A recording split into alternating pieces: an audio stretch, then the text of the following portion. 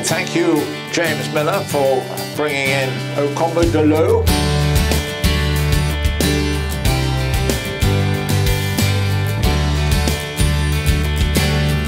He was the first ever coloured stallion to be graded Gold Elite by British Showjumping. He's had a hugely successful young horse career, consistently placed in all his international young horse classes at home and abroad. He later went on to jump internationally at Nations Cup and was a European young rider class medal winner.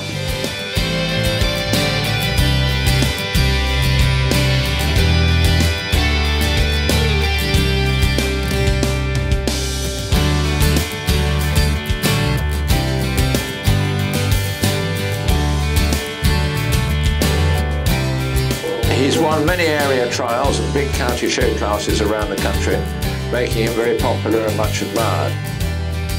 His movement and scope has passed on to his progeny, and several homebreds have gone on to win the British bred 4- and 5-year-old style and performance classes at Atkin.